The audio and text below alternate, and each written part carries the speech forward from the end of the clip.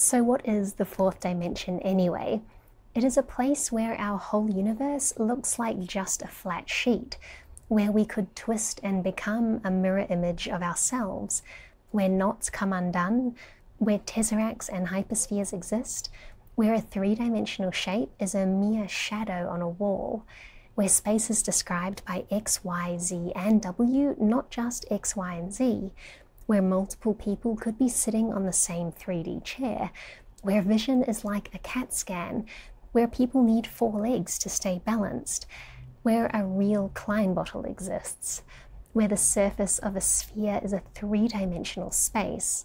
where we can see inside of 3D buildings, turn spheres inside out with ease, roll fair die with any number of sides, and where we might just find a theory of everything to explain what our universe is and how it works. I've written a book that explains all of this and more. It is available for pre-order now on Tibees.com. These illustrations are all from the book and were done by Martina Pepiciello. The pre-order numbers will tell me how many books to print, so if you do want a copy, then you should order one now, or I might not have enough. The fourth dimension is a huge topic, but so interesting, and I'm very excited to share a slice of it with you.